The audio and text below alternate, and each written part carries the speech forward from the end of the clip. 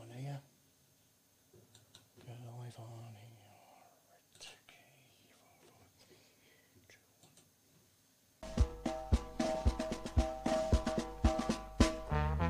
We are the lads from the Tilton. We'll support you till the end of the day. We're so happy following the blues. We love you, what more can we say? Birmingham's the team, down at St Andrews. We are all supporters of our team. We chant of Super Blues, ringing all around. Now all you blue boys know what we mean. We are the lads from the Tilton. We'll support you till the end of the day.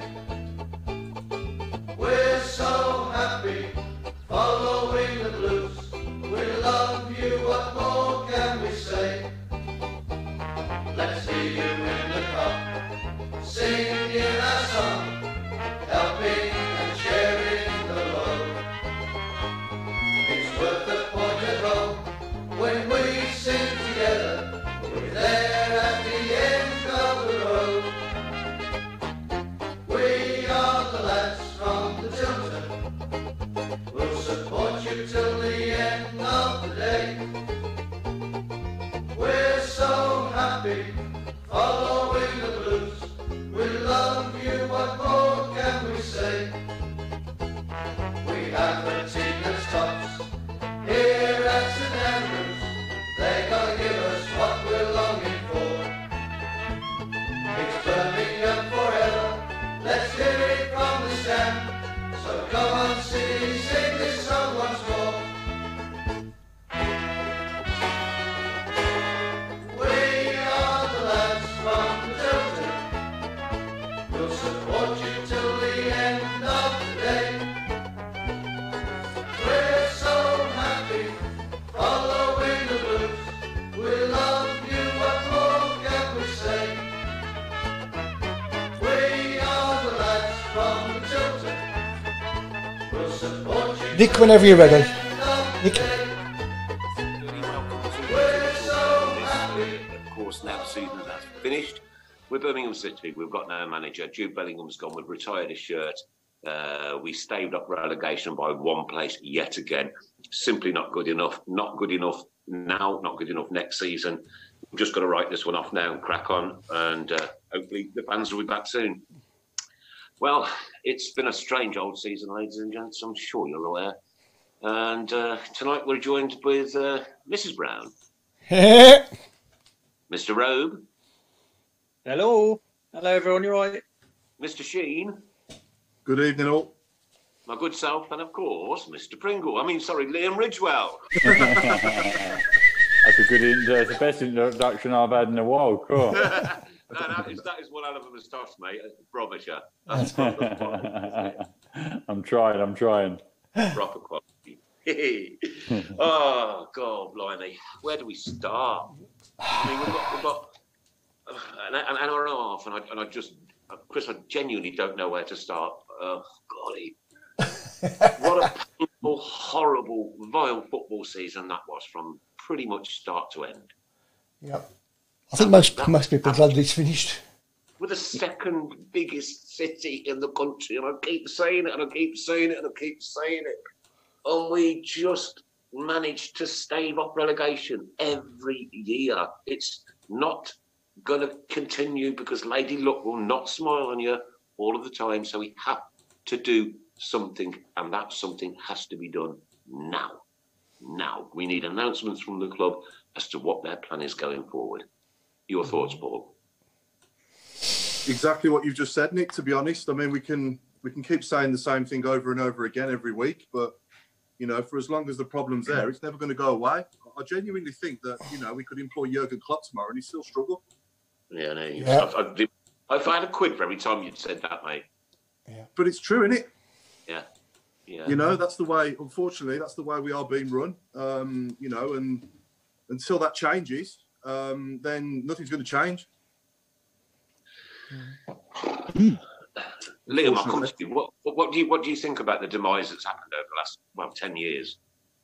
Yeah, it's a massive shame. I think any club that gets relegated and doesn't come straight back up, it's a massive struggle. And I think we've seen that year after year with teams that have gone down. I think obviously that's what probably kills a lot of people that were there playing at the top of the Premier League and winning the Carling Cup and things like that, and seeing the club go down and not return again. But like you said, I think year on, year out, it can't keep continuing. It can't keep staying up by a point. It's a whisper. It's a whisper every single season. You know, I mean, our owner was put into prison for fraud, right? We've just had manager after manager after manager. It's just been joke after joke after joke, and the only people that always suffer is me, him, and everybody else out there.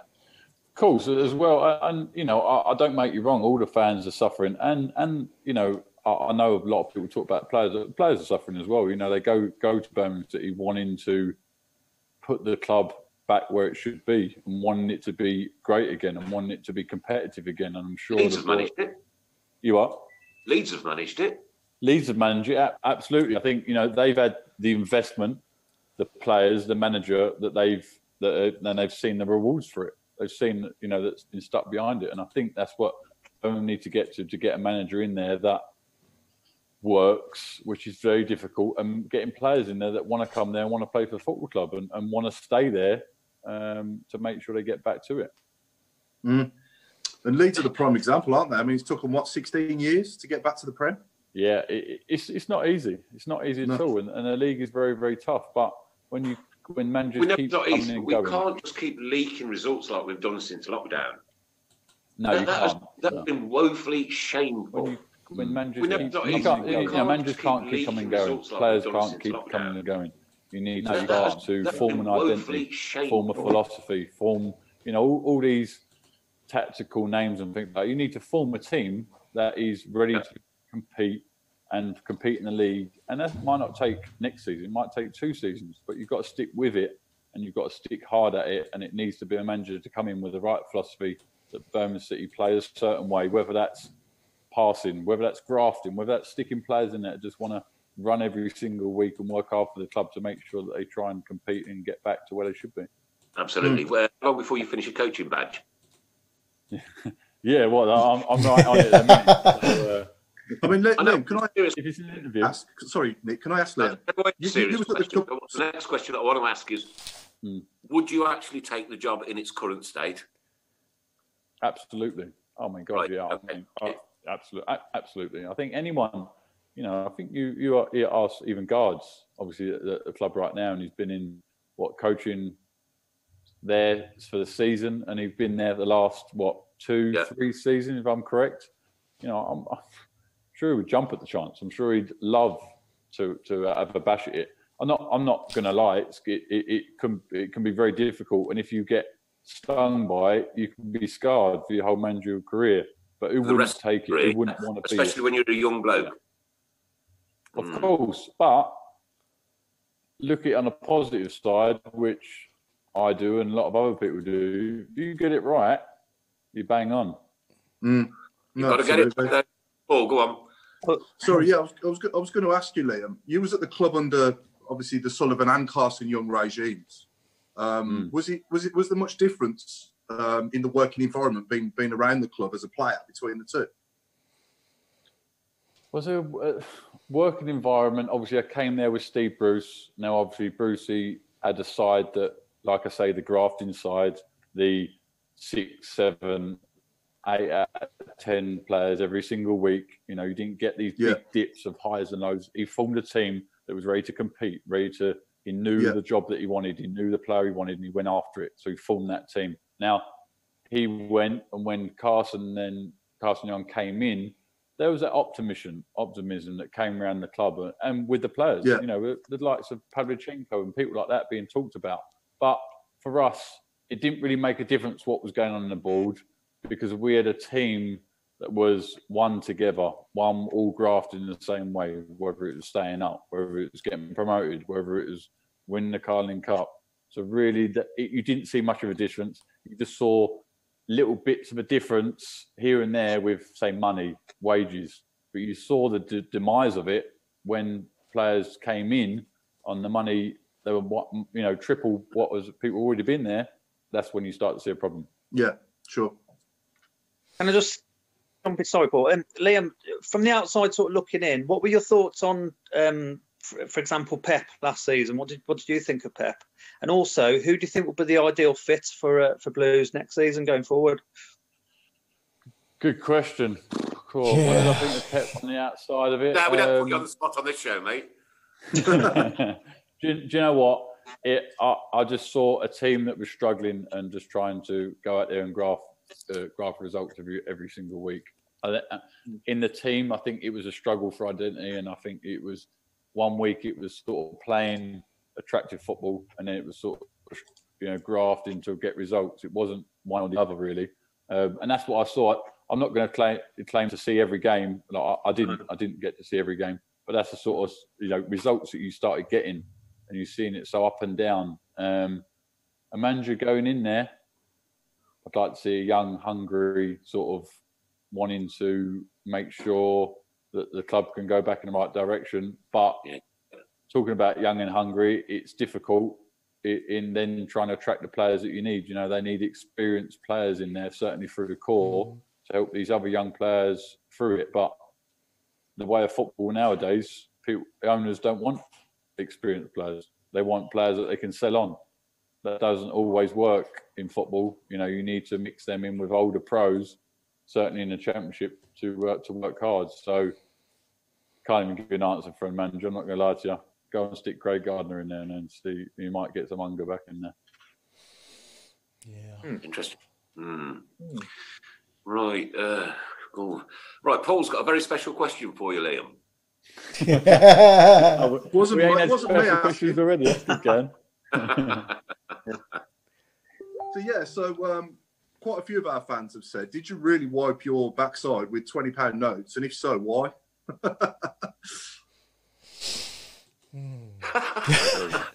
Right now. I got this. Go on, Liam. It froze. It froze for a second. There you go. Oh, did you get the question? No, I didn't. No, that's quite good. You must have cut me off on that bit. I must have looked like I was just ignoring it. No.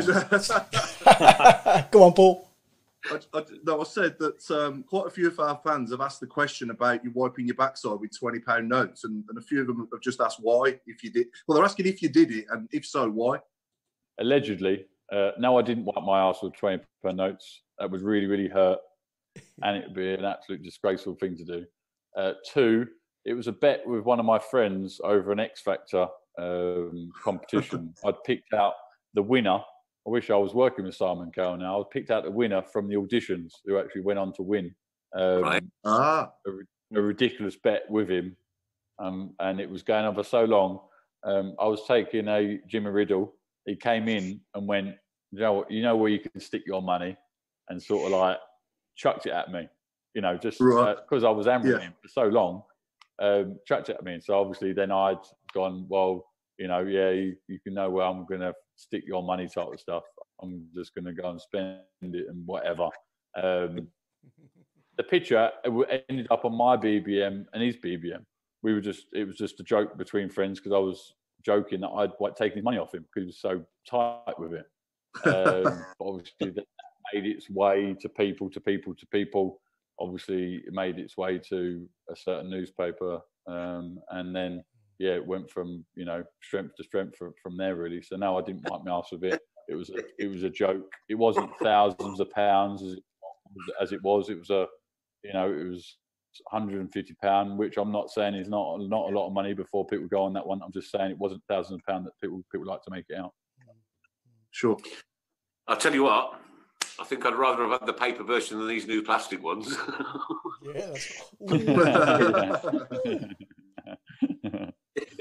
Izal, Chris, do you remember that? Izal?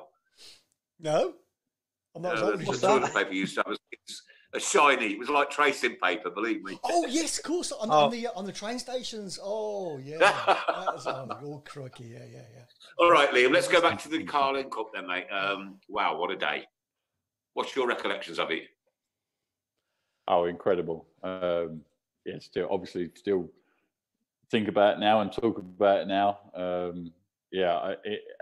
Unbelievable. I recollect just going down and staying in the hotel in London, and night before, sorting out tickets and sorting out where the families were going to be, and suited and booted. I mean, everything that every young kid dreams about, and I always dreamed about, winning a major trophy. But, in my career, the way it went, it wasn't necessarily going to happen. You always dream about it, but it weren't necessarily going to happen. Villa, Birmingham, West Brom weren't necessarily going to win major honours. So it was an incredible thing to do, and something that as soon as we got to Wembley, and obviously Kari spoke about a lot, seeing Arsenal turn up in their tracksuits and, getting onto that pitch, and then, Alex saying, playing it, all he said was, we're going man to man. We're going to absolutely bully them and physically get into them. We'll go man to man. Nothing than what any City fan wants up and down this country in every game. We don't want pretty football. Coming out that tunnel to that crescendo of absolute sheer noise, and I'm sorry to have been part of that. What was that? What was that? I've got goosebumps thinking about it. What was that like for you? Yeah, incredible. I've got the photo in my TV in my lounge of us standing there, and you've got the blue and white lines. Obviously, there was the red crap on that side, and there was the blue and white lines going all the way round. And as soon as you came out, you heard it, and you heard all Blues fans louder than them. And it said, they didn't sing at all. That's why I'm smiling, because it was it was incredible, because you know what, that they'd had major honours or whatever. This was our day, and that's what we said. It was our day, and we were going to make it our day. And it was amazing.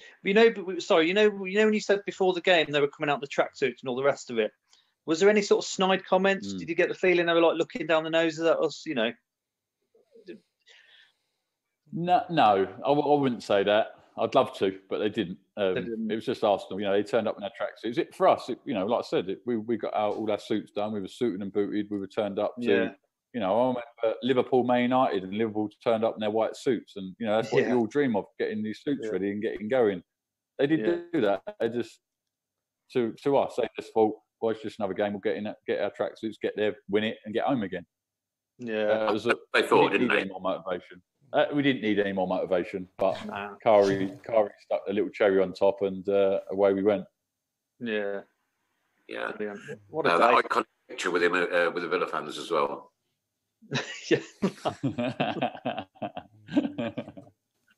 What was it like at half time, Liam, when he obviously going in at half time at 1-1, and they just equalised, didn't they, just before?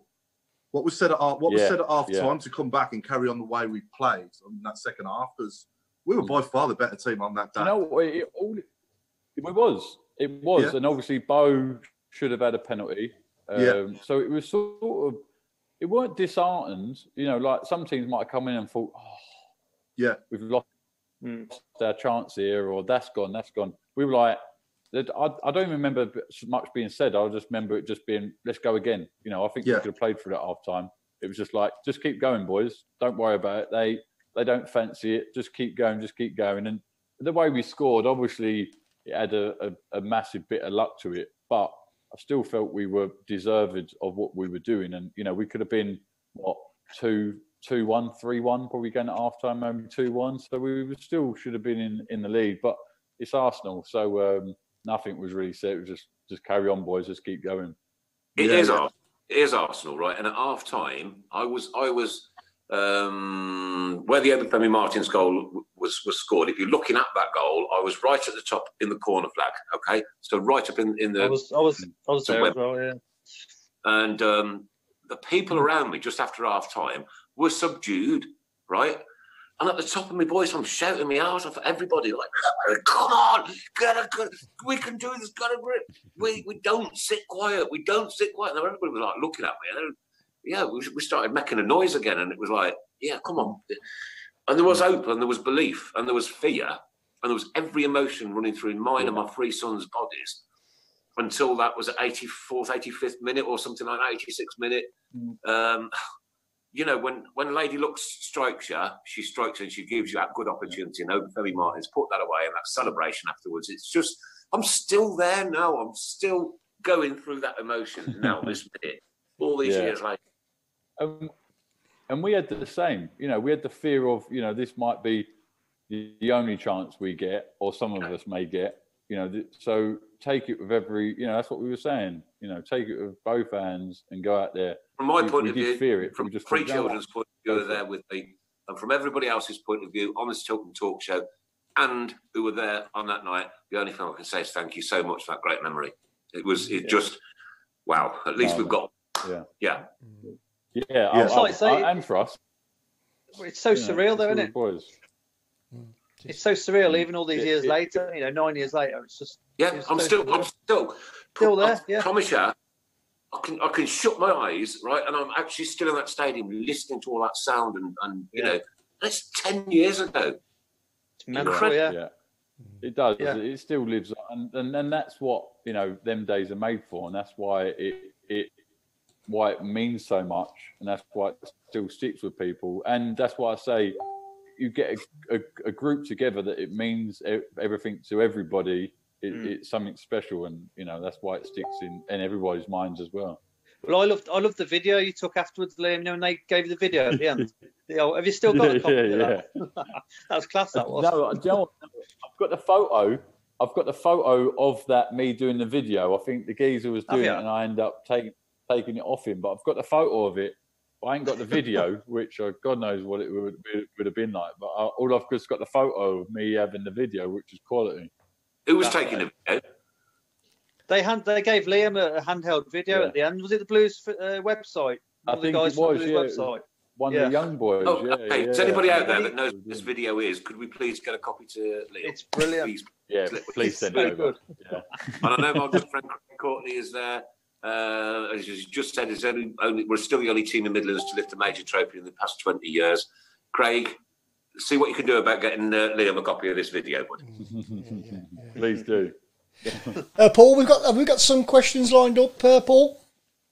I'm trying to. I'm having issues here connecting, but okay. I've got a few. That's the dial up. Somebody asked Liam, obviously for you en route to the final. We knocked obviously them up the road out in the quarter final. And how did that feel for you personally? Obviously having been there previously. Yeah, do you know what? It was a great emotion and an unbelievable day. Obviously, I still had friends at the club, and I had people there that if we didn't win, I'd have been absolutely slaughtered. But it was great. Obviously, you know, we knocked out our rivals to go on to win a major trophy. Yeah, they still hurt from it. Believe me. Yeah, yeah, cool. But you know that's the way derbies go. You know, I felt that when I was at Villa. I felt like that when we won derbies. I felt that as well, and that's what I think. You know, hopefully that's what endeared me to the Blues fans. That, you know what, it wasn't just, you know, me just moving. I moved to play football and do something good for the club, and we managed to do that. You know, there was a lot of downs as well, but there was a massive up. So it was great. You know, simply it was great. So no, it was an iconic night, obviously, for a lot of reasons afterwards as well. Yeah. And my kids actually wanted to go to the pitch, but I don't think it's even worth talking about, because I don't get involved in anything like that, because just wrong. It's wrong. And my kids wanted to go on the pitch and celebrate, but like, man, did Dad shout that on or what? You know, did Dad shout on? And there was all three of them were there. And then that semi-final, that noise after that, with a "Que sera, sera," wherever we'll be. Oh, great, mate! What a night that was. I just remember Nikola Zigic's long leg. I was right down the front behind goal to the Tilton. Sorry. Go on, Liam. I just remember Nikola Zigic's long leg just getting onto that ball in the wet. That's all I remember. Just I think it was a cross in. He ended up scuffing it into the ground and going over. It was like, you know, one of them things. Cameron who put that in there. Cameron Jerome. Was it really? It was Cameron Jerome, yeah.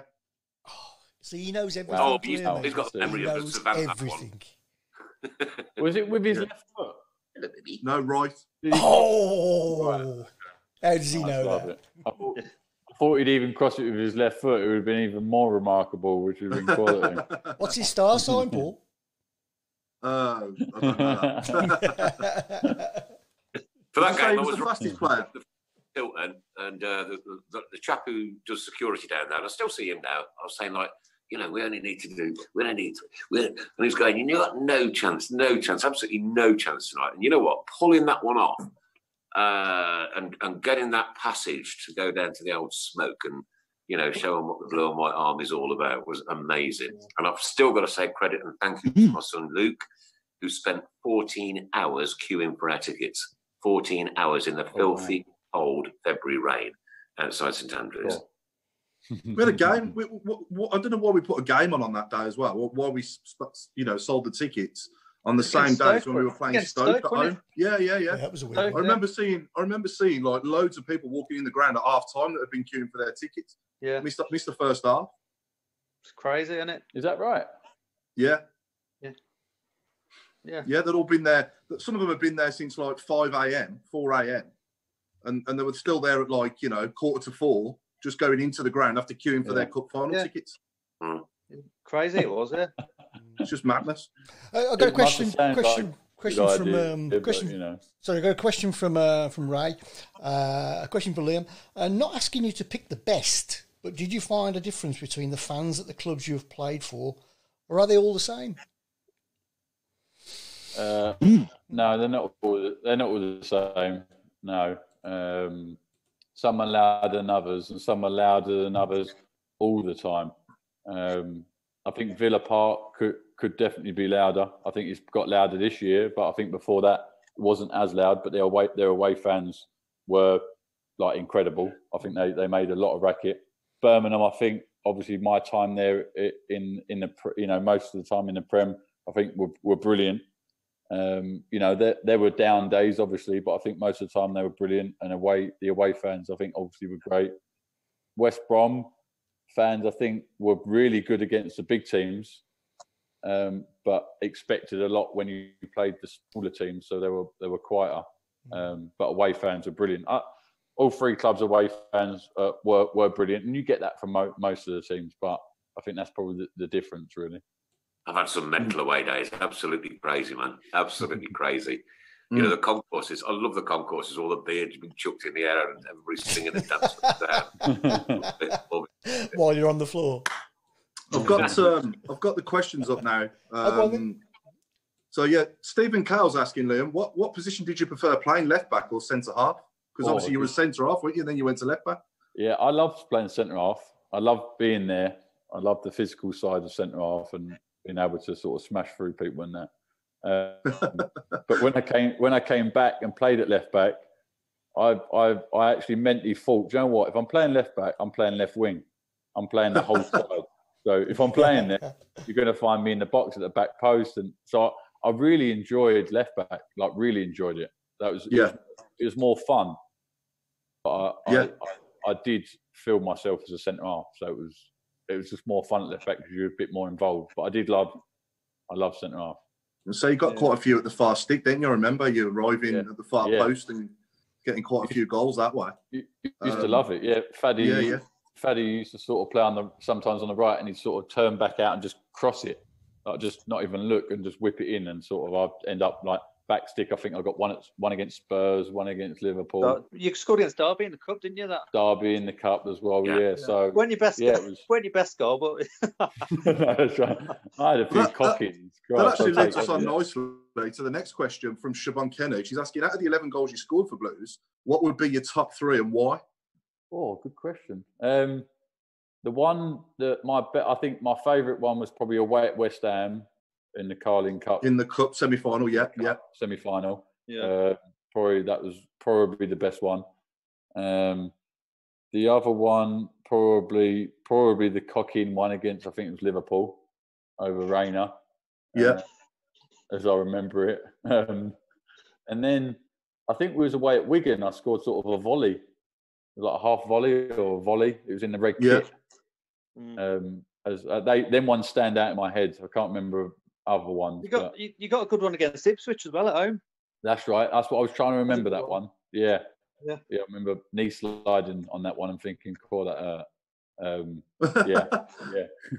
they're the ones sort of stand out in my mind. Yeah. And what would you say? What would you say was the best goal while you were on the pitch that was scored for us at St Andrews? Ooh, Zarate scored a really good one. Oh, can't remember. It was against Everton. He scored a free kick. Yeah, I think it was. Yeah, I think that was Everton. Yeah, I think it was. Yeah. How did he do it? Yeah, I think that's right. I mean, Zarate gave us so many special moments. I mean, what a player! Yeah, it was quality, wasn't it? Oh, amazing! And again, I mean, going back to it, clubs falling out of the Premier League. We were just about to sign him at the end of that season. He was just about to sign and come to us. That was when Roddy Jolody was dancing in front of the keeper, wasn't it? That's right. Yeah. Used to do that thing. Yeah, that's right. Yeah, that's right. Yeah. So, I mean, and Seba used to, Larson obviously used to, some free kicks, used to put some in. So there's probably so many ones. Stuart Parnby where he got fouled.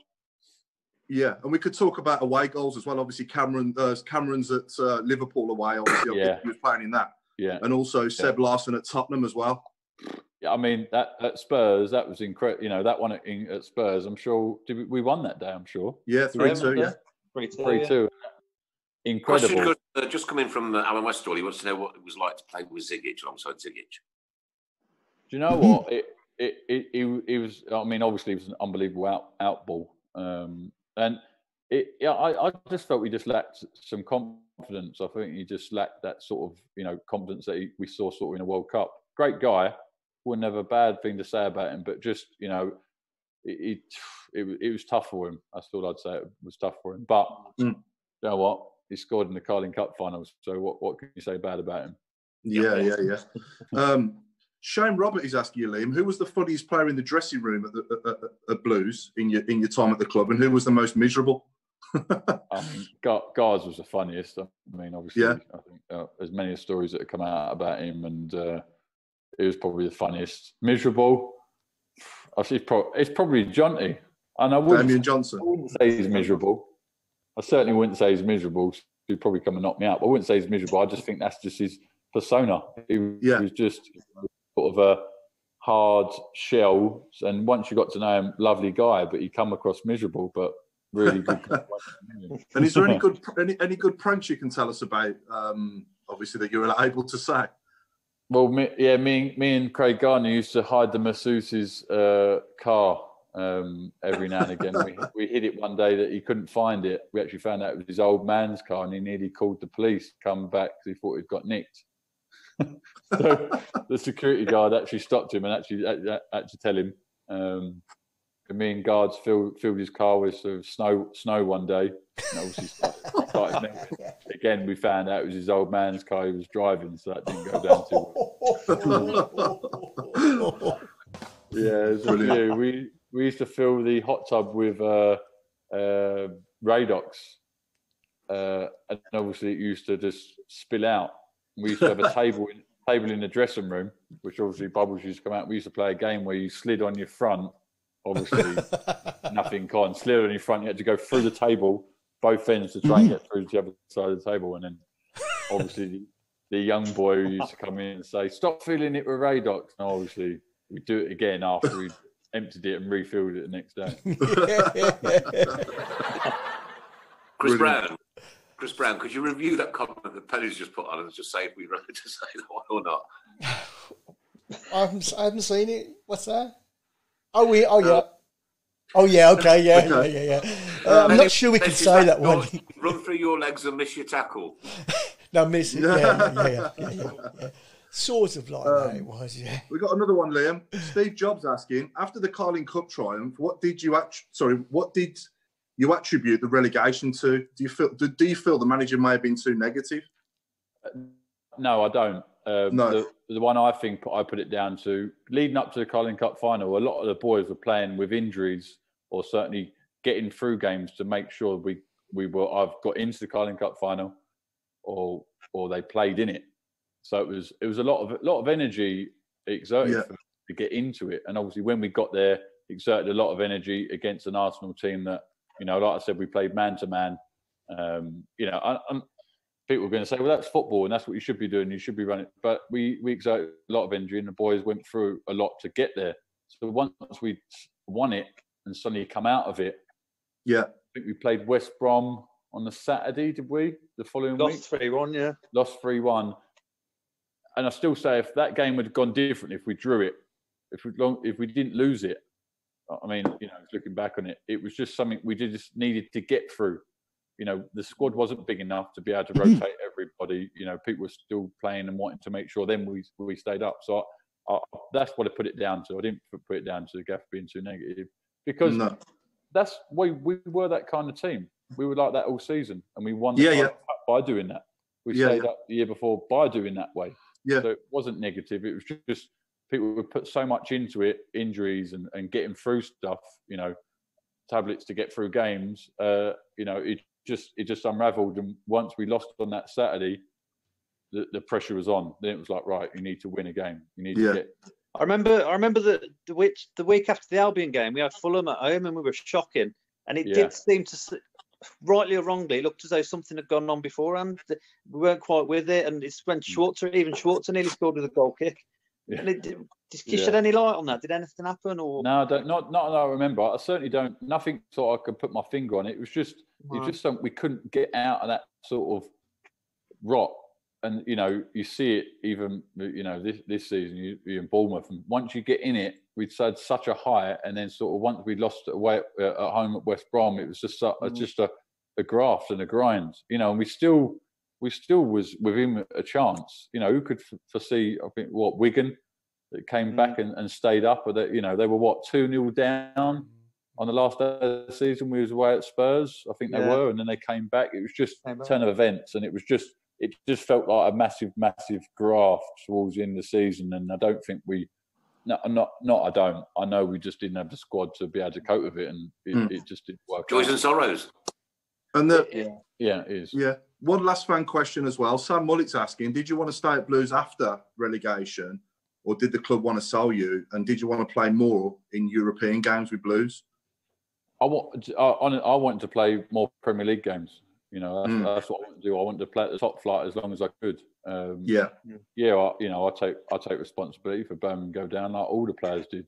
But the team was so dispersed and it got so chewed up because of the boys we was all at 25, 26, 27, the sort of peaks of our career. I'm not going to talk for anyone else. I was at my peak of my career and I wanted to play more Premier League games.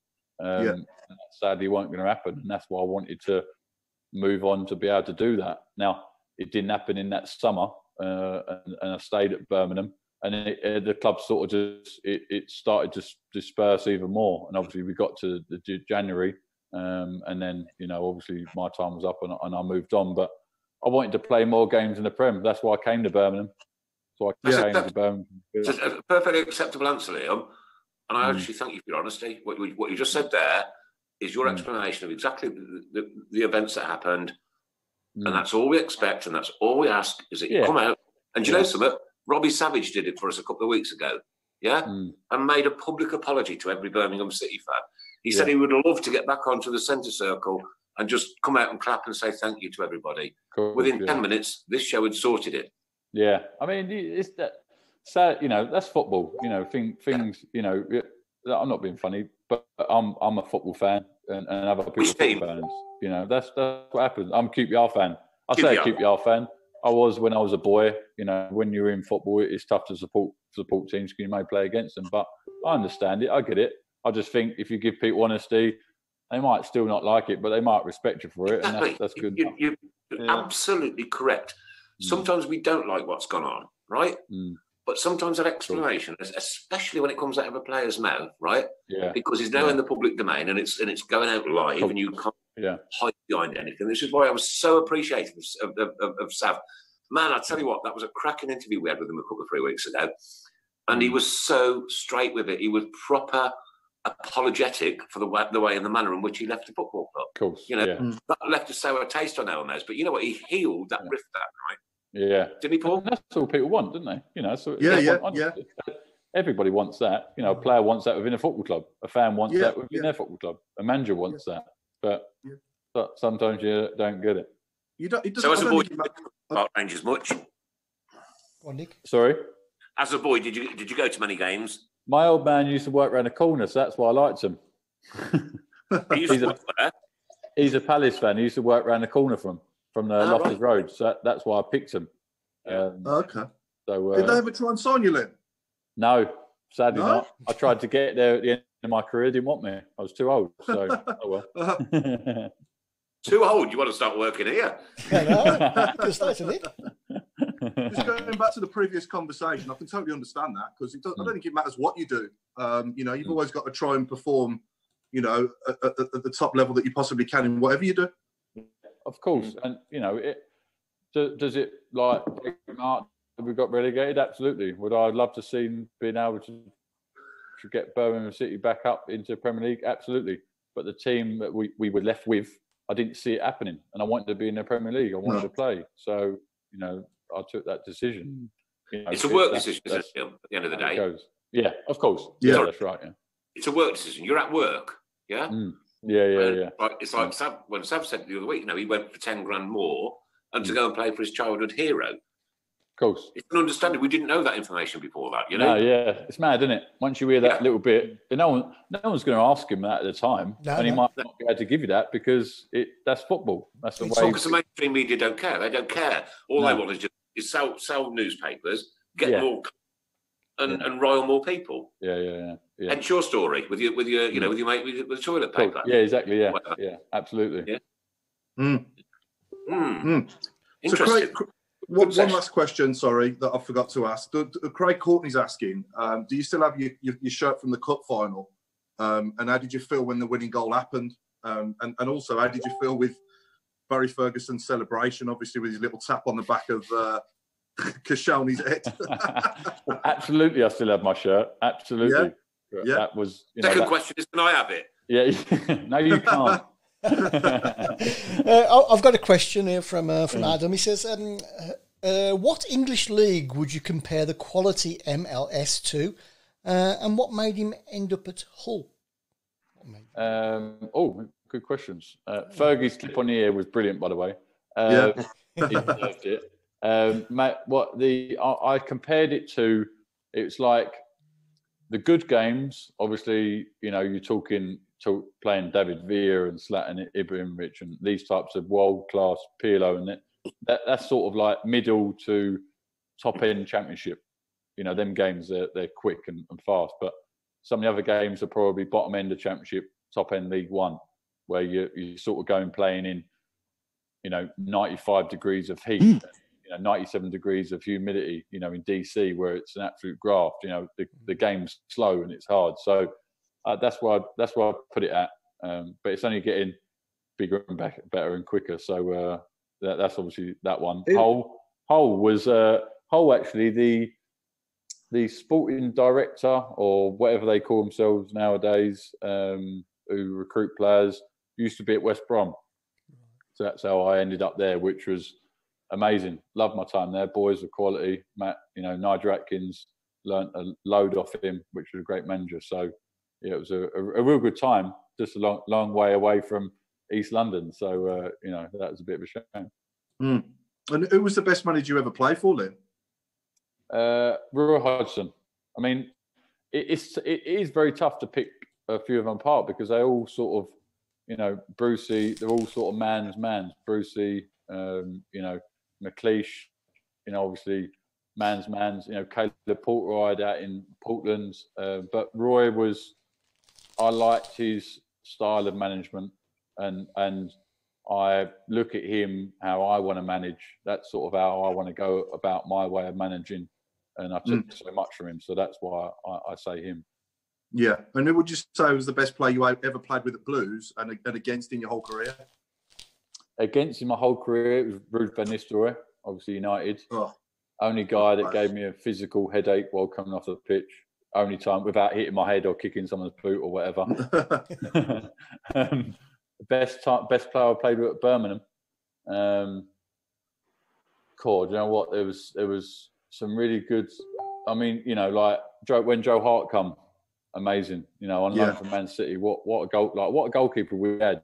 Yeah. And what goalkeepers we had for all the time. Mike Taylor, what a guy. Yeah. Such an experience. Then we had Go. Then we had Fozzie. I mean, two like England's goalkeepers. But I think I'd probably say I hate to say it, it'd probably be Kari. And when I see him again, he'll be like, you picked me and things like that. But Kari, I learnt a lot from him. Obviously he was a senior pro, but I learnt a lot from him, and he was a good guy. So great player.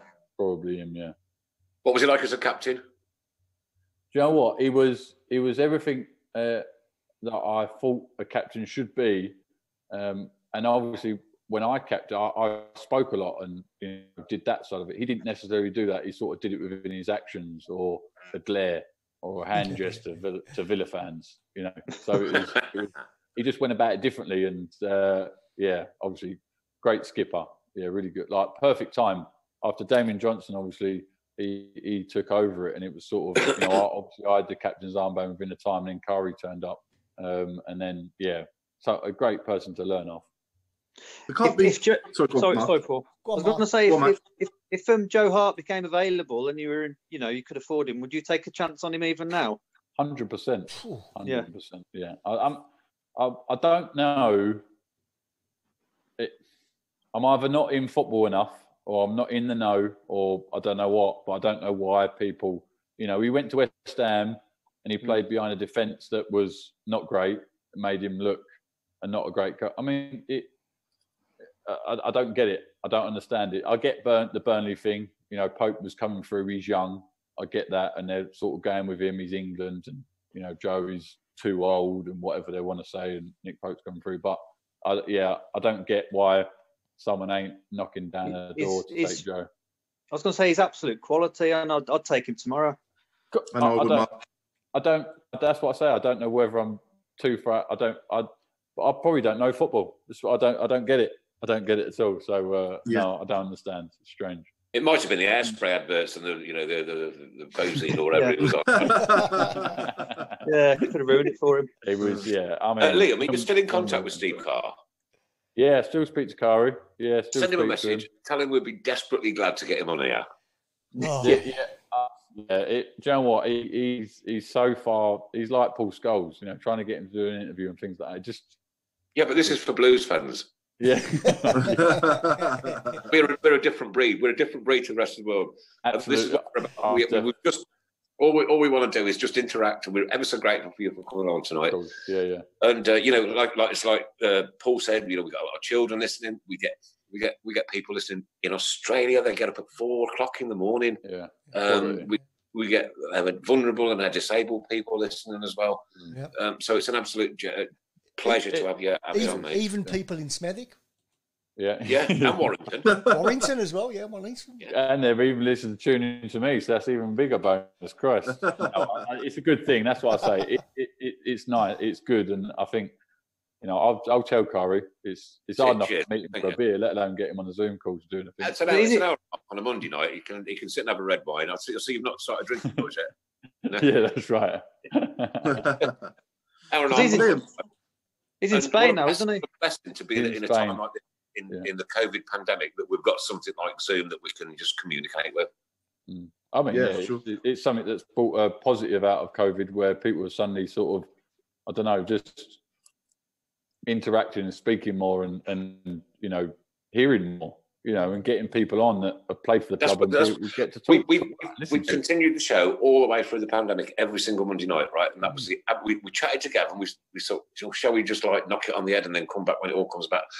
But we thought about all the people, rather than, it was nothing to do with ourselves, right? Because this is an hour and a half on a Monday night that we just love anyway. Yeah. And the real reason was for all the vulnerable people, for all our disabled friends, and the charity works that we do and one thing and another.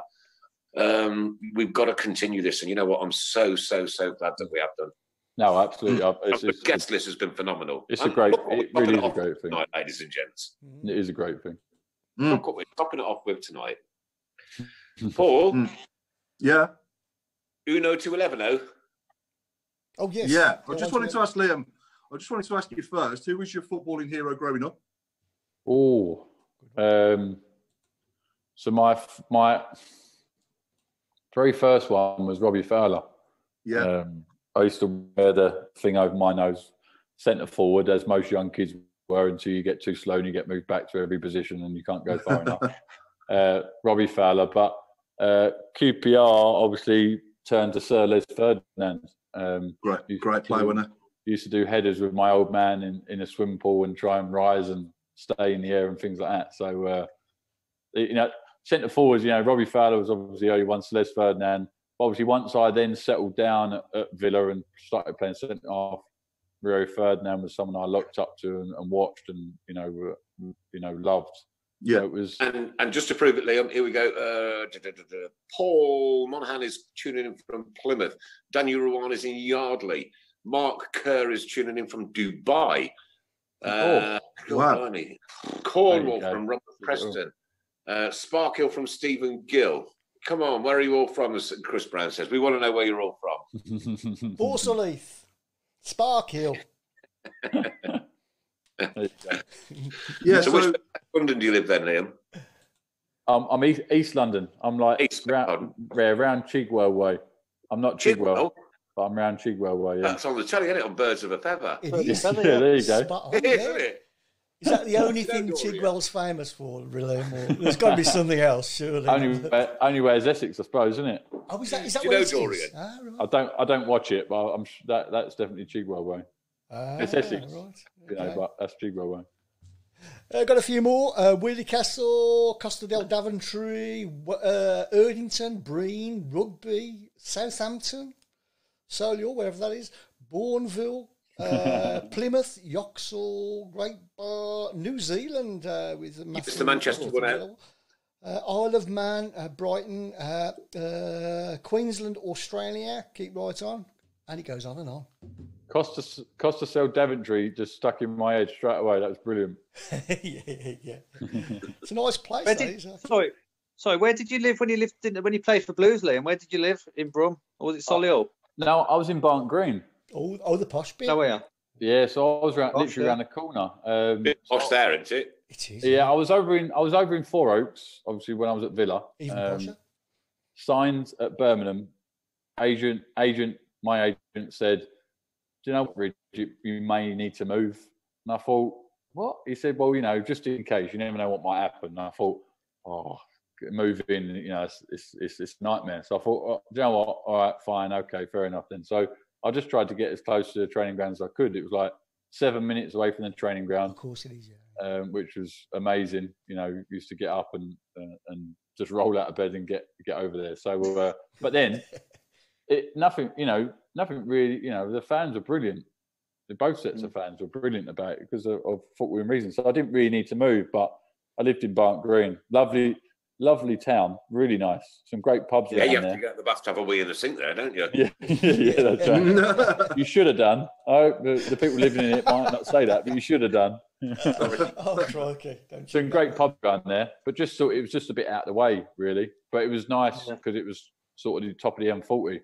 To get back south home was a good commute. And what are your favourite sports apart from football, then? Oh, well, now it's golf. Yeah. Love golf. Hated golf. Hated it before. Never played it at all. Just started it before I went to Portland. Thought anyone that played golf, what's the point? But now realise, it's brilliant, unbelievable. Like you used to love like table tennis. Played that quite a bit growing up. Used to love a bit of table tennis. Do you know what? That was about it. Like badminton at school and that. Loved all that. But really, it was such just football. Yeah. Anything else didn't really, while I played, wasn't really worth it. Did you ever watch any of the American sports while you're over there? Or did you try and did you argue with them about, the whole football thing? Yeah. Do you know what? No, I did watch it. I didn't really get it. Start off with like the American football and, the NBA, but then started going, which every Englishman does, go to an NBA game, think it's unbelievable. Not me, I wouldn't. No, but realise you shouldn't go to an NBA game until the fourth quarter because nothing happens until the fourth quarter. Everyone's in the pub. And there's me sitting there watching it thinking, oh, this is good, isn't it? Where is everybody? And I go out to go and get a beer and everyone piles in for the fourth quarter and you think, right. So then you understand. And then NFL, the Sundays were like here, Super Sundays. You get the Red Zone. So I watched them. I did enjoy them in the end. And the draft parties were even better. How can they call it football? I know. How can they call it football? Huh? Crying out. Soccer, innit? Soccer. Sorry, there's nothing worse than American football. There's nothing worse in the world than American football as a sport. I'm with you there, Nick. You know what? I'd rather watch dominoes. When I was in Florida, I asked the bloke that. I said, "Why do you call it football?" You know what he said to me? He said, "It's because we pick up the ball and we run with it. So we're playing ball on foot." I thought that's the stupidest thing I've ever heard. Yeah, call it rumble. Yeah, that's rumble. It's a crazy answer. He didn't do himself any favours. Liam, did you play against Birmingham Legion? No. So I'm laughing at something else. No. Liam, could you imagine me at an American football game? He's offside! He's offside! Yeah. The flag will be thrown up every 2 minutes for you, that's for sure. Actually, you know, Liam, have you still got that massive piece of like oak tree? Was it wood when you scored a goal? Wood, you still got it? Sadly, no. The old man wanted me to put it in a suitcase, and I was like, it's 25 kg going out the window straight away. I'm not going to get that in my suitcase. One of my friends made it into like it was like a coffee table or an outdoor table in Portland. Well, at least it's still going though. Great, yeah. So the people living in that house now have just got my face with a cup. What is it, Liam? Do you think that the Americans, when they're playing their football, can sit in the chairs and take the beers down and and yet we're still treated and herded like cattle? It's because it's because of the fights, pure and simple. You know, I don't want to fight. I don't want to fight with anybody. Can we not have an area where you they can don't? say, You don't, but fights do happen. That's the problem. You don't. Listen, I've worked DJ all my life. That's the problem. I think the fans there, they go to entertain the players. Where a lot of fans here, they go to the ground to be entertained. So they sit there and wait to be entertained. The fans in America go there to entertain the players. Different mindset, do you think? Massively different mindset. Absolutely. I don't want to fight with anybody. I promise you, I don't want to fight with anybody. But oh my God, how much more would I love to have a pint of beer thrown down my neck than a red hot coffee? Yeah. I mean, absolutely. I think you get atmospheres would go up. People that didn't really want to sing or sort of shy off, have a couple of beers, they'll have it. And that's what Portland was so different of the fans, because they went there to entertain the players. That's why you get the atmosphere that you get really every single game. Don't you think that we entertain you as well, like with our chants and singing? Absolutely, Birmingham is the funniest set of supporters that I know. I've travelled up and down this country. There's nobody that can match our sense of humour. Oh no, they certainly entertained. It's just a different mindset what you get in America to England, really. Yeah. So Liam, should we get on to your 1 to 11? Just before we get to 1 to 11, Daniel's just said, Liam, do you fancy the manager's job? Oh, is he on the board offering it to me? Christ, give him my number, will you? I'd love it. Absolutely love it. Would you take it? Oh yeah, I'd run up there from where I am right now. Sure. Do you know what? Nothing more do we want than an attitude like that. Nothing. Yeah. We don't want the wishy-washy football. We don't want the backroom stuff, the boards telling the manager how to run the chuffing club. We want a bloke in there or a woman in there, because I can't be sexist on this issue, who wants to bleed blue and white. End of. That's nothing more than what we want. I think that is. I don't meet a football fan nowadays up and down the country that ain't like that, and how they want their club to be run. It's gone so far the other way where there's someone telling the manager who to buy and what to do and what. Ridiculous situation. Why don't they manage? I never knew who owned Birmingham City Football Club in 1973 because you never heard his name. No. Still don't. Yeah. Still don't know. No, but you know what I mean, Paul. Look, Paul, we go on social media an awful lot, and we see the comments about certain individuals. Oh God, do you know what? This is frustrating the living daylights out of me. It really, really, really is. Never. Even in the 70s, it was better than this. And I'm not talking about on the field or the team or the spirit and everything. I'm talking about what's going on behind it. And it's reminiscent to me of Kumar days. And you probably don't remember you, Paul, back in the 90s. You were far too young then, weren't you, dear boy? I mean, that was when I started going. That was late 80s. Right. I do remember it. Yeah, I was only like 9, 10, 11, something like that. But yeah, I do remember it. And it was bleak times. And I'd like to think moving forwards, if we just change the way it's structured and the strategy, then we could. I know we've come on a long way, Paul, with the ground and the infrastructure, the main stand, the Ray Hobro main stand, might I add, does need some attention at some junction. But you know what?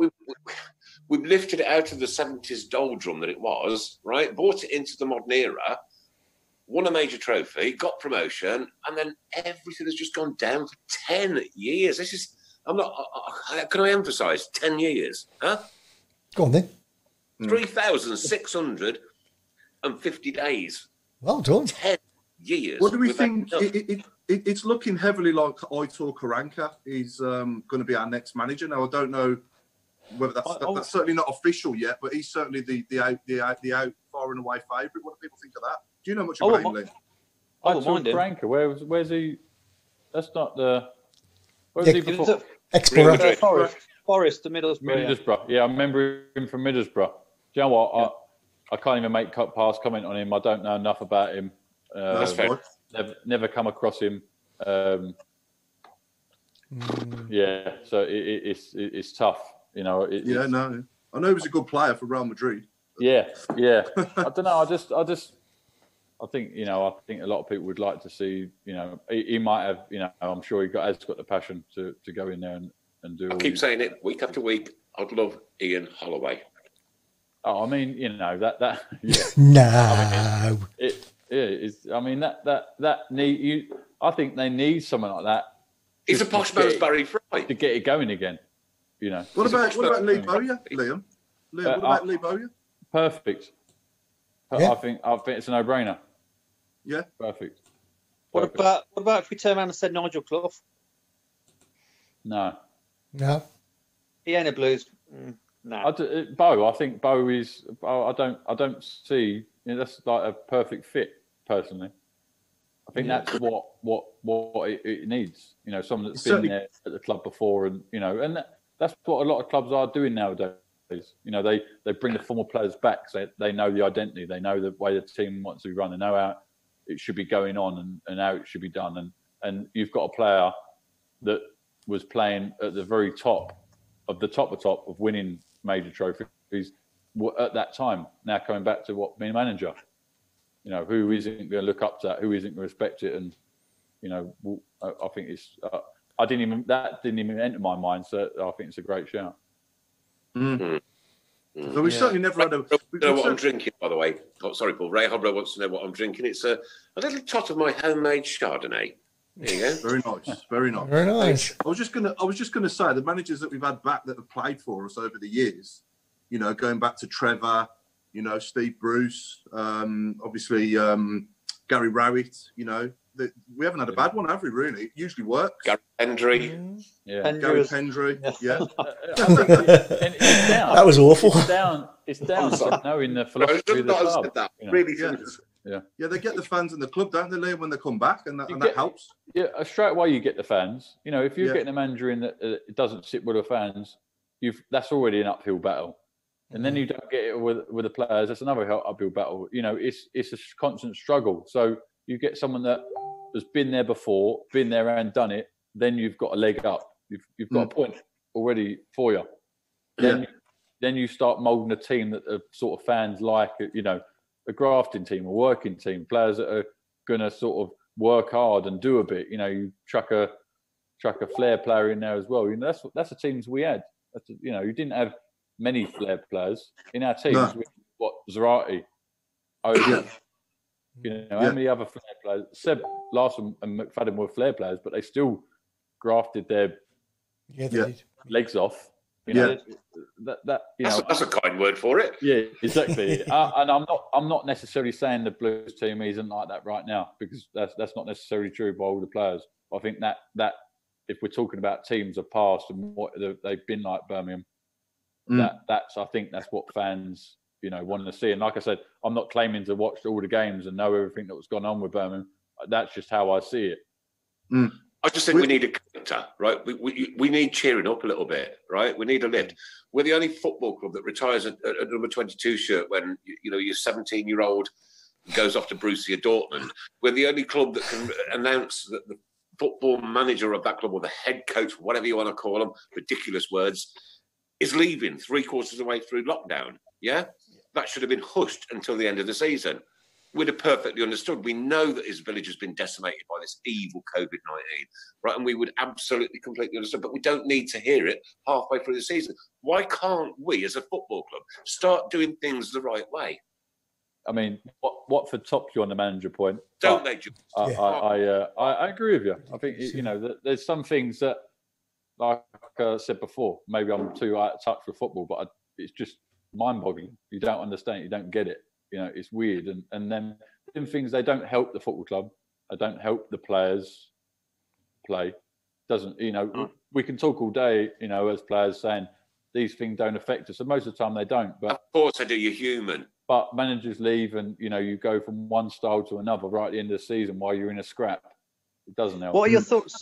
Sorry, Liam. What are your thoughts on touching on the Jude Bellingham thing and the whole business? I mean, I don't know if you heard, but we've got a mural up, picture of him and stuff. What are your initial thoughts about that? Do you think that's a bit small time? Yeah, do you know what? It's amazing. It is amazing because what he's done coming through at that age, and being in the team this season, it has been amazing. It's been great. But retiring a shirt, if I was going to retire anyone's, I'd retire Ober's. But I thought he was going to say. I thought he was going to say number 6 then.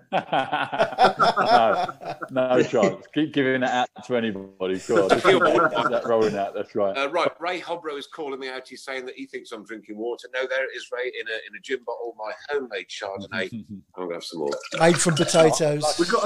Like I said, it's great. It is great for him, and it's great to see that academy producing players like that, and hopefully a bit more. But retiring shirts and things, I think it can be a little bit too fast. Sorry, I'll put my oar in.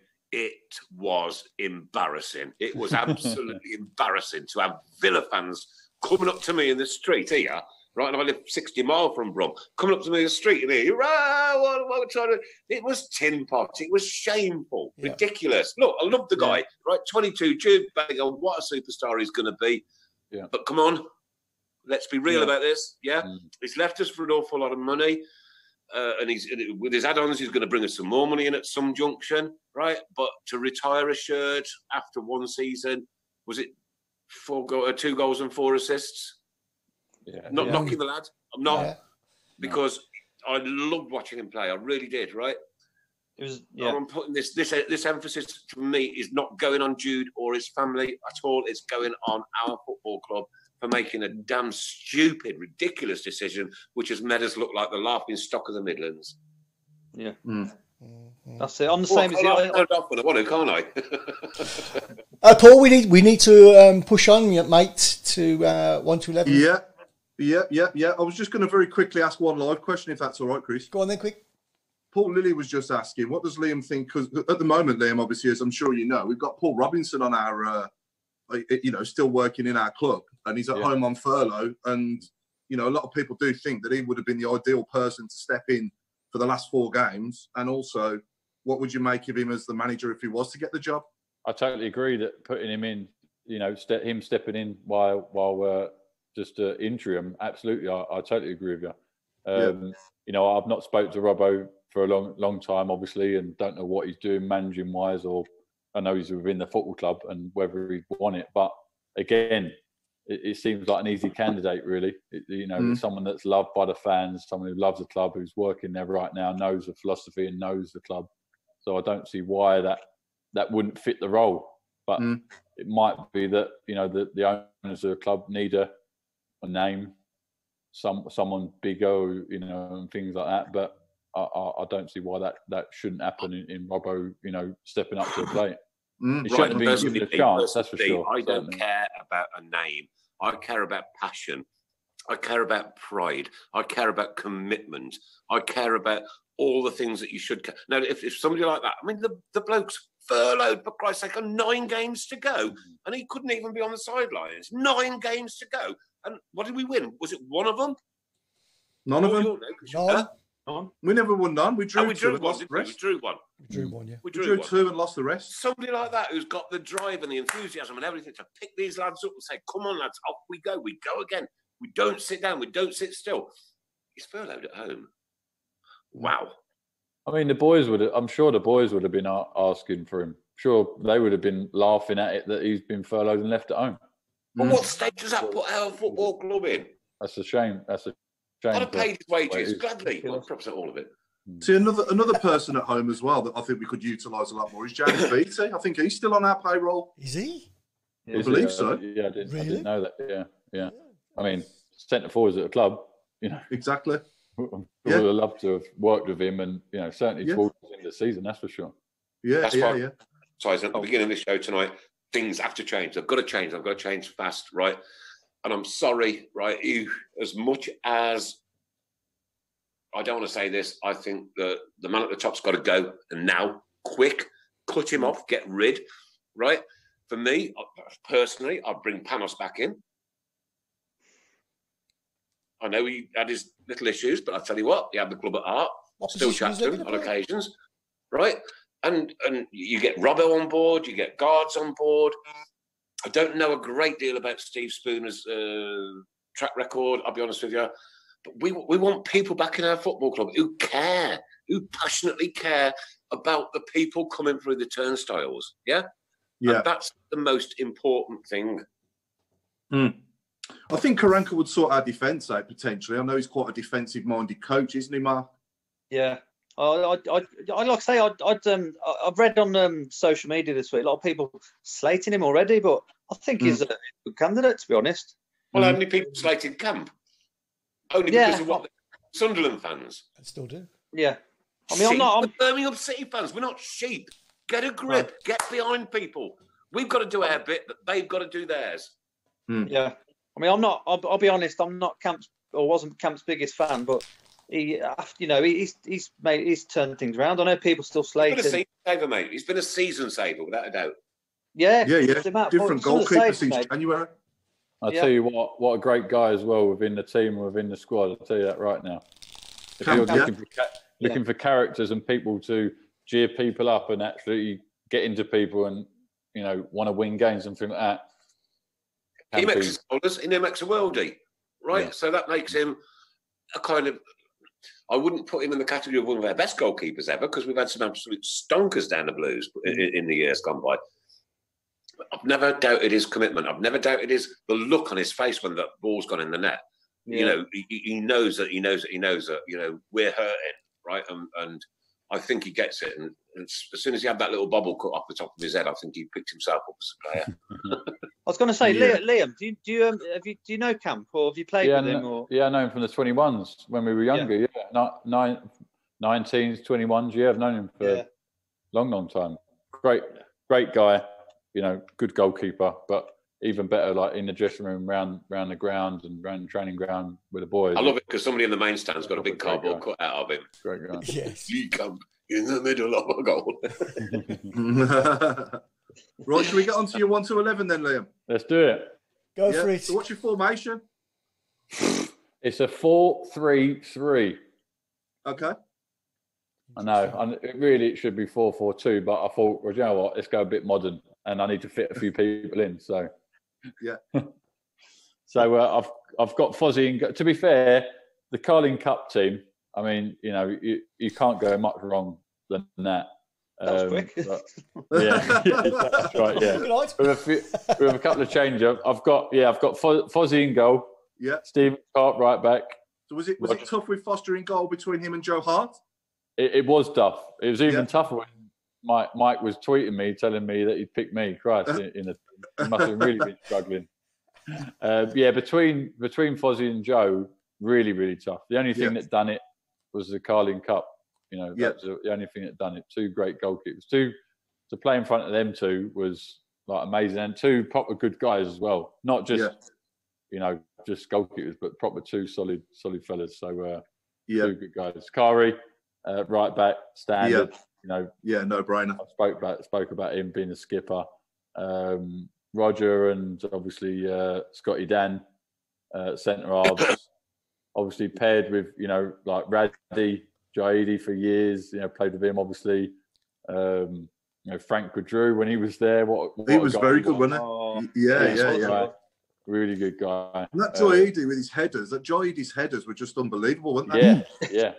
And obviously, it was like a man mountain. Even tiny. Even tiny. What a great. I think the first year I was there, between Raddy and Tiny, they were sort of switching out. So I got to play with them quite a lot and got to know them really well. So obviously, it's tough to go past anyone for the Carling Cup team, really. There'll be one in there, but it's tough to go anywhere apart from them. So Roger, Scotty, sadly not allowed myself, which is disgraceful because it's my own team, but fair enough, that's fine. You're the manager? Yeah, exactly. That's right. I've stuck Murphy in at left back. Good player, very good. When he was playing left back when I was at centre half, and then obviously I came back and started playing left back, but never sort of did we not get on, and things like that. What a great left foot as well. So great guy. And I've got three in the middle. Seb Larson. Yeah. What a right foot. I mean, brilliant free player. Kick specialist. Free kick specialist. I knew him when he was at Arsenal as a boy, actually. When I used to play for the youth system, playing against him, and knew about him then. Obviously, when he moved to Birmingham, what signing and what player he ended up becoming. He's probably the closest thing we'll ever see at St Andrews to David Beckham, isn't he? I totally agree with you. Yeah. Like just pure that right foot. Just any free kicks, corners. Yeah. His free kicks were brilliant. I used to love them because they were whipped in. They weren't floated. They were whipped. They were proper, Stephen Clement's left foot. Proper sort of whipped in with pace. If they weren't going in for him, we were sort of glancing him in. And obviously got on with him really well. We were sort of the same age group within that. Me, Seb Larson, James McFadden, Stuart Parnaby. All sort of that age, young kids growing up. So we got on really well. Seb. Then I've got Fergie in the middle. Him and Jonty, tough ones to pick. Obviously, only went for Fergie because of the Carling Cup win, but obviously, we'd love to have got Jonty in there as well. He was a class act. He was a class act though, wasn't he, Ferguson? Brilliant. Oh, he really was. I think. You know what? The other one really tough was Lee Carsley. To be able to fit him in because when we needed that experience when we were getting promoted that year, Cars came in and gave us that He knew football. He knew how to win games, and he instilled that into us.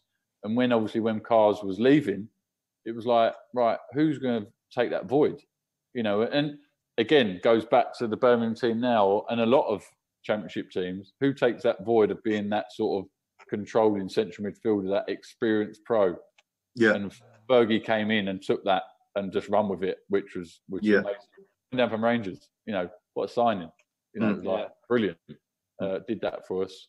And then obviously I got Bo playing on the left of the three, which speaks for himself really, an absolute nutcase. Great player again. Brilliant for us. Brilliant for us. Obviously was in the later stage of his career when he came to us, like Kari was and like Fergie, but them moulded with all the young boys fit really well. So Bo, brilliant. Did Craig Gardner run him close? Yeah, I mean, he's going to kill me for not putting him in there. But it was he done his way down, mate. Exactly, not wrong. Yeah, exactly. If he gets the job, I'm not getting anywhere near it, am I? So I screwed that one up. But yeah, I mean, guards being guards. Certainly knowing him at Villa and then coming to Blues. Obviously, great guy. Spent a number of years with him, like. Larves, I still speak to him now, but obviously, and his right foot speaks for itself. Scored goals all over. Just couldn't fit him in the formation. Then I've got James McFadden on the left, wide left, or on the right. I mean, these three can just go wherever they want, really. I've got Fadden, Oba, and Zarate. Okay. Faddy speaks himself, like one the left foot, set me up numerous of times at the back stick. So perfect player and a great guy. Mario, didn't really know nothing about him before he came to the club, and was a shy sort of thinking, who's this fella? You know, he's thinking he ain't going to run around and do yard graph. But by the end of it, I was like, we was all saying, we'll run for you. Don't worry about it. You just do what you need to do, and we'll do all the running you need. It's fine. You just special stuff. And like I say, obviously, when we got relegated, not to be able to sign him, and he went on to what sign for Lazio, I think it was. And yeah. Wow, someone to play with. Yeah.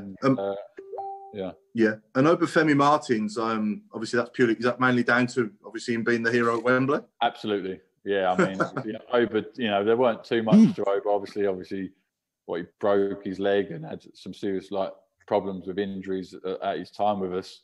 But couldn't not have him in the team when he's tapped that one in to win the Carling Cup for us. So there's no didn't tap it in, he glided it in. Yeah, that's right. There's no way I was leaving him out, that's for sure. Yeah, obviously you got Super Kev, Forsell. Oh, I mean, Cameron Jerome. Ridiculous. Super Kev obviously knew him at Villa. Yeah, knew him like when he was at West Brom. He done the same as me, the other way. Got on really well with Super. Taught me things about what centre forwards used to think of, what they used to do, so I could try and counteract it. Like amazing.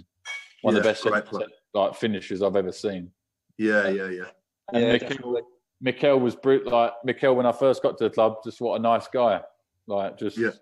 And once he was fit, could just score hatfuls of goals, which is a shame. Obviously, he couldn't keep fit really.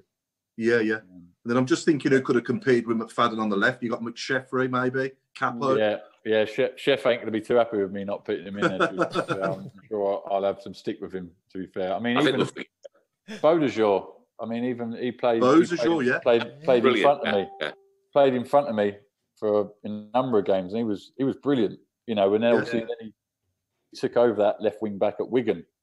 So they obviously just saw him doing a run instead of me up and down that line, and just thought, right, we'll just get him in. So he was great. I used to like him. I remember when we went down. I've got to be honest. I thought he would be one of the first to sort of jump ship, but he hung around for a good few months, didn't he? He did, yeah. Really quiet and sort of kept himself to himself. But if you like a joke or anything, it'd just be real sort of laughing, just really nice guy. The other one was Palacios. Like, what a player! Oh yeah, there's another person I tried to fit in the team. Wilson was just ridiculous. Such a great player. Like another one to have at the club that sort of just you could see his potential and it was going to really kick off, but just obviously due to the club, it just didn't happen. And what a good player! I tried to fit him in, but couldn't either. You got Fabrice Muamba as well. He was good, wasn't he? Fabrice. Yeah, obviously got on with him really well. But yeah, it's just so hard to fit. It's just too hard. It's hard, isn't it? Yeah. Ridiculous. Yeah. But this conversation tells me just how many good players we've had. How many good players we've had over the years, during your time there. Yeah, I think that's like we talked, it's a recruitment and getting players in that's sort of wanted to come to the club, whether it's proving something, whether it's they want to come there and play, whether they were coming there to prove the club that they've come from, that they were good players, or whether they were trying to take another step in their career. And that's what sort of Birmingham have done over the years. And hopefully they can sort of get back to that, and then players like we say, the caliber of players, that's what you get. Quite a few people putting on the shout box now, Chucho as well, Christian Benitez, God bless him. Yeah. I mean, God rest his soul. What a great guy. Yeah. I mean, tragic, obviously tragic. And what a great guy. Like, another one, real quiet. Yeah. So if you've got speaking to him in that sort of broken English, like, really nice guy. And it just sort of used to stumble off his shins. People would just be like, what the heck is he doing? But he'd end up just stumbling through people and just slotting, he just sort of had that pass whip into that bottom corner, and he sort of perfected it in the end. Really nice guy. Yeah. Such Like, a tragedy. Team, though. Yeah. Very, very good So team. many. Very, yeah. I mean, that's what I say. It's so hard to fit. Like, well, there's been so many good players that I played with over that period of time. I could have picked 2 players for each position. That's Yeah, I'm sure. 3. Yeah. It sounds Okay, like back to it. And Harry Johnson is saying they are saying on different sites on social media that franchise has been announced on Wednesday. Yeah, just saw As that. far as I'm concerned, I shan't hold my breath until such time as somebody stood up No. in the cop with a scarf. And Daniel Ryan said, yeah, ask you about Benitez. Obviously, we all know about that. We'll just have that one. And Liam, Mike it Taylor, sounds like you've got nothing but good memories for you from your time at Blues. Is that correct? Oh, absolutely, 100%. I think I had going there. Obviously, I didn't know what to expect. Because obviously I was coming from Villa. I didn't know what to expect. I'm not a Birmingham lad. I'm not a Midlands lad. So I'm a South London boy coming up there. So I didn't know what to expect. So I went in there sort of not knowing what I was going to get. And I found a club, a family that sort of embraced me and brought me in. Whether that was Brucey giving my captain's armband at the start, whether that was the boys all at the same age that we all got on and hanged about with each other, and the families did as well. But sort of had some unbelievable times there. Even just thinking of training ground days. from a fan's perspective, Yeah. you cross the A38. That is, as far as we're concerned, that is the divide between the good side of Birmingham and the dark side of Birmingham, right? You cross that A38 and come and give us your all. You will be part of the family forever. Yeah, forever. I mean, that's what the people want, and that's what I did. I didn't go for anything else, and that's why it was such good times. I say good times. There were obviously some good time for us as well, Liam. But some great times. Yeah, it was some great. Good time for us fans as well. Yeah, of course. We did the big time. We got there. We've been, we're looking over the A38 and saying, we've got some silverware. Yeah. No, thanks, Liam. It's been a pleasure, mate. No, it's all my pleasure. I really appreciate you asking me on, and really nice to talk to you and talk. Lovely chatting, reminisce, really. What can we say, ladies and gentlemen? Of course, it's been the Tilton Talk Show on a Monday night. Thanks as well, mate. to Mark Yates. Thank you. Thanks to Mark Yates. Mark Adams. Mark Adams. I've got my glasses on. Come on, Only got one job. Yates, he was a good player, wasn't he? Remember him? Yeah, he was. Yeah. He was. Yates, he's great. Yes. Cannon. Absolute cannon. And thanks as well to Mr. Sheen, one and only Mr. Hipkins. Thank you very much. No problem. Thanks again. Pleasure as always. And Mr. Chris Brown for hosting and for putting it all together. Nice one. Thank you. Yeah. From myself, good night. The football season's over. We'll tell you when our sabbatical is going to be. We'll have a little one, not a big one. But most of all, tonight, Carling Cup winner, the one and only, ladies and gentlemen, thank you so very much. Liam Ridgewell. Thank you. My pleasure. Really appreciate it. Thank you. Nice one, Liam. Thank you. Cheers, fellas. Thanks, mate. Good night, all. Night.